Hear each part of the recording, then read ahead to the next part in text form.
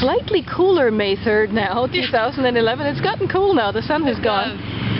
My expert local bicycle guide Judy here in Berlin has taken me to a really neat spot here. One of the spots that is so symbolic of Berlin.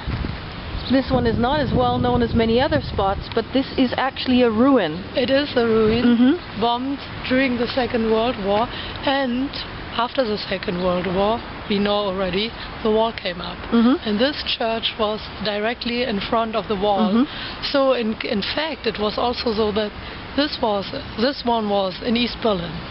We are directly in front of the wall. So the community, of course, was also over there in the western part. They got a new building. Yeah. Or somewhere over there, somewhere away from the wall. And this one is kept as a ruin.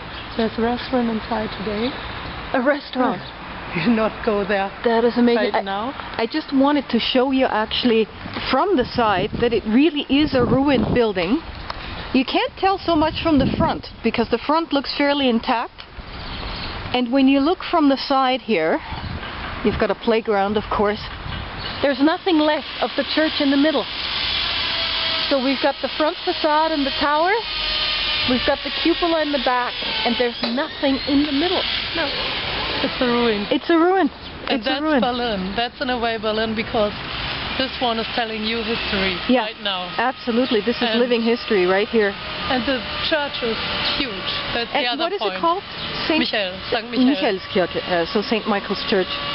Wow, this is absolutely fascinating, and the fact that it's located right on the wall by the death strip is another little piece of information that's fascinating as well. Thank you, Judy. Thank you.